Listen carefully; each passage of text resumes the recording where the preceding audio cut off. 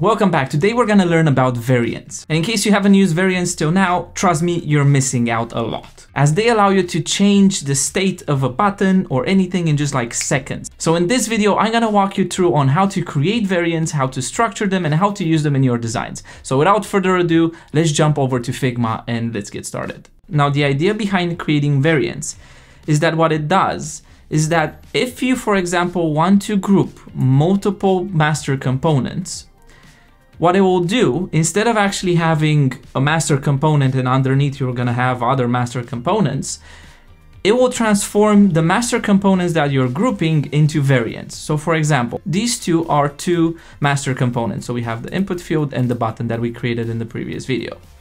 Now, if we select these two, we will see here on the right side that we have this option to combine as variants. So now, if we hit this button, what Figma will do is it will group these two under a component, a new component, which we can rename as being, for example, test, right? And inside, those master components that we previously had are transformed into variants. So for example, this will be the input variant and the button variant of our test component. And what it does is, because we combine these two under the same component, now if I copy a variant into my design, and if I start designing with it, here on the right side, you will see that we have a new kind of like field where we see property 1, and then we can select between input and button. And that's because both these variants are under the same component, because we combined them as variants and that created this component. So that's why we have this access to kind of like switch between the two. Now, the way we organize this is, once you hit combine, you will see that if you click now on the component, you will see here that you have a new panel called properties. And here it will automatically create a property for you, but you can rename this to, for example, type, if you would like. And now you have, when you select the variant, you can go here and you will see that the property type has the button and input field. And technically, this is how variants are created and how it works. It's as simple as that. But now let me show you a more complex example so you can see what you can actually do with variants and how powerful they can be. If we go to our platform design, what you will see is that I created this variant in which I have all my buttons that I'm using across the project. So for example, these buttons are primary, primary plus icons, fab, secondary, secondary plus icon, and secondary fab. So these are all the types. And also I have different states for all these buttons.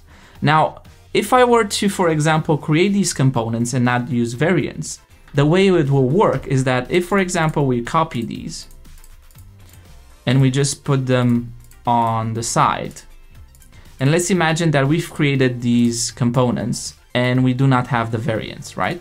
Now, every single time I would like to kind of like start designing on a page, I will need to go here and select the button, Control C, go here, paste it, and be like, maybe I like one with an icon.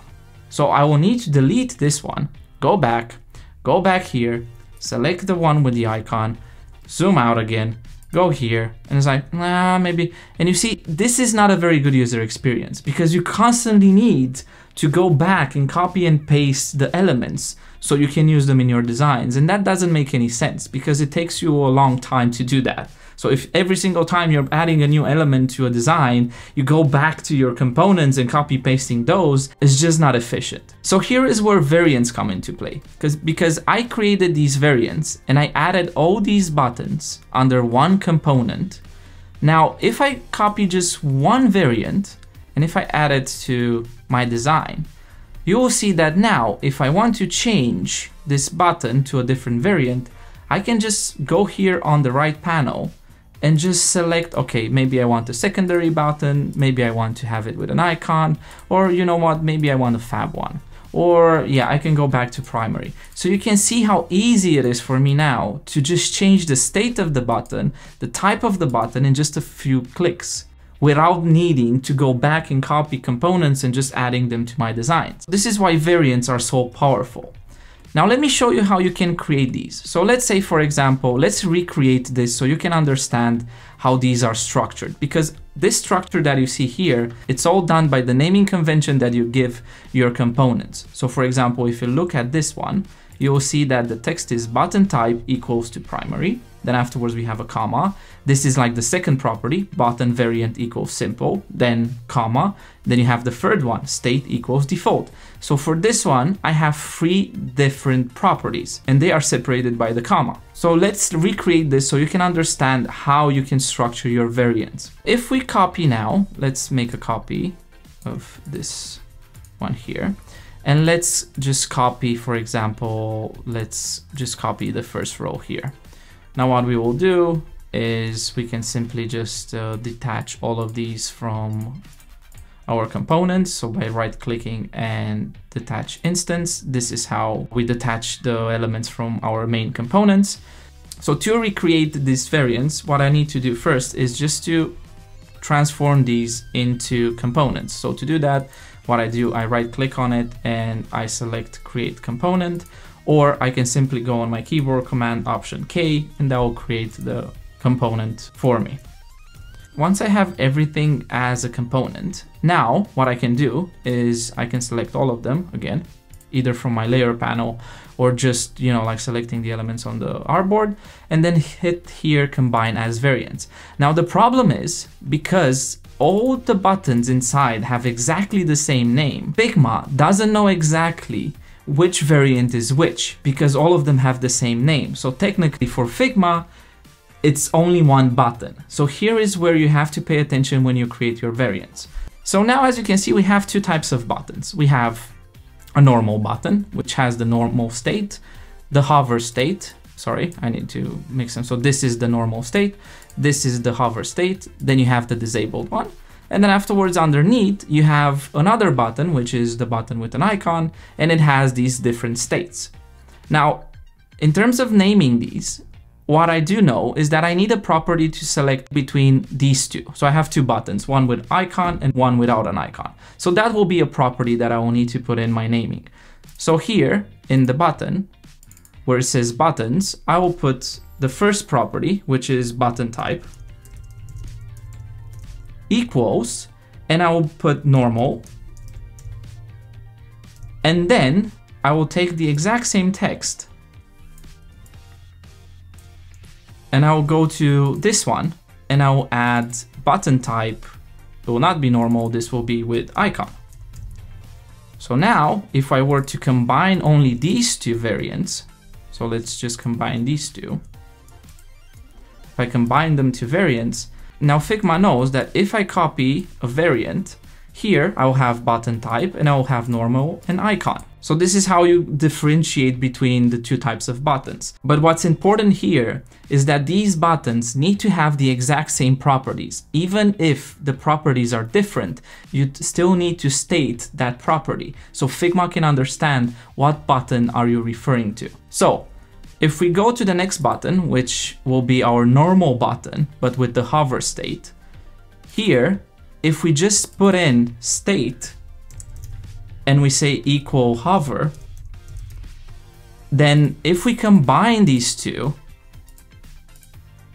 Figma will be confused in the sense that if I copy this, if I just put it here underneath, if I go here, it still doesn't know because we have 2 different properties and Figma gets confused. So to structure this, you need to use all these properties across all the variants. So if we undo this again, now what I need to do is to make sure that I have button type to this hover state as well. And then I add the comma. But then what I need to do is to copy this state to the normal button as well, so that Figma knows, okay, these are the normal buttons and these are the different states for those normal buttons. So this one, for example, the state will be normal.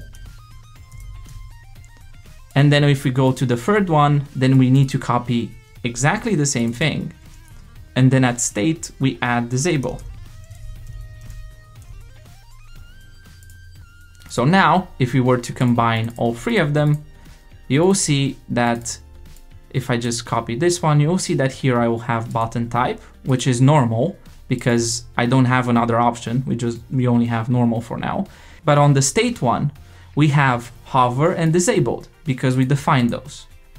Now to combine these with our icon button, what I need to do is to simply copy this exact same properties that I gave to my first buttons and just add them to my second button. But this time the button type is icon, but the state is still normal. So even if we have the state as being normal to both these two types of buttons, Figma will know that this is the normal state for the normal button and this will be the normal state for the icon button. So it will not get confused even if we have the same states, because we have another property that differentiates the two variants. Now, Figma allows you to have two different types of options. So you either have Boolean, which is on and off, or you have this kind of like drop down list.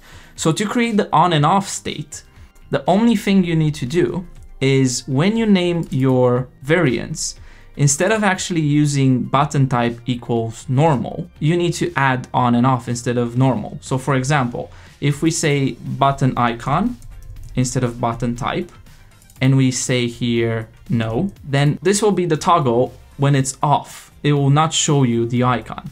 But what I need to do now is just to make sure, as I previously stated, that all of my buttons now have the exact same naming convention. So now I need to change to all the variants that I have this button type with button no, and then afterwards this one no. We're gonna keep the states because we're not changing that. We just want to change the icon to be, instead of a drop down, to be on and off.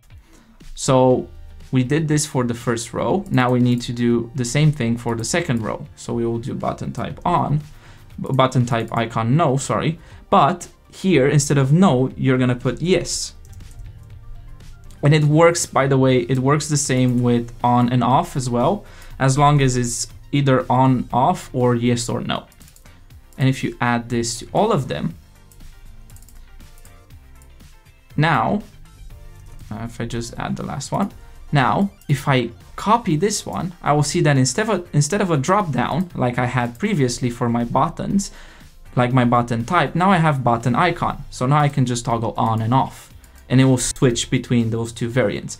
So usually on and off, it's used when you only have two variants. But if you have multiple buttons, like I do here in this example, then for me, it works better if I have a drop-down list, because obviously I have, you know, button type primary and secondary. Then I have a lot more, you know, like properties that I want to switch between. But on and off is great when you actually design toggle switches or other types of designs, and you just want to have like a simple toggle on and off to be like, add this property or remove this property. This can be anything if you can think about it. You can have cards in which you have prices, and then afterwards you can remove and add those prices to your design. It can be anything. It's like, trust me, when you're gonna be able to do this with ease, it's gonna be such a game changer in the way you design and in the way you think about design. This is how you can create and use variants in your projects to allow you to design faster and also to switch between button states or any different states with ease. And with this being said, I hope that now you understand how variants work and how you can use them in your future projects. And as always, if you enjoyed this video, please make sure to hit that like button and smash that subscribe button if you haven't already. And I'm gonna see you pretty soon in the next video. Take care.